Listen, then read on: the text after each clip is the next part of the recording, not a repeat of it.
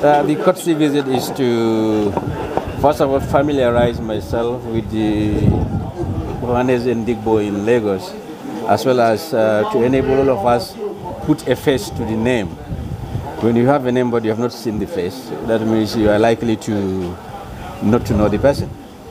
I have been invited. I was most honored to be invited, and I had to honor the invitation, not because of anything else, but because of the brotherhood that I have seen going on. And I'm very much impressed today with what I found out, and also the cooperation, the synergy, and what that is needed in securing not only Lagos, where I live presently, but also to help secure the entire country.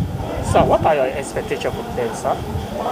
My expectations is like that of every other Nigerian, to be able to live in peace, carry out our lawful businesses in peace, and the cooperation that had already started is going to be enforced and is going to be taken further. Well, my advice is, and especially for our youths, is to be law-abiding, to shun everything that is criminal in nature.